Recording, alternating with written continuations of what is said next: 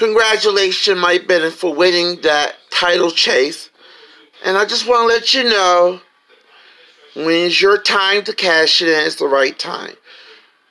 But I wanted to let you know one person's not happy. Who's that? Well, it's your friend, Luther Rank. He's been coming to me complaining about how you treat him, how you're treating his help. So I gave him what he needs. What did you do, Jim? I made a match next week with you.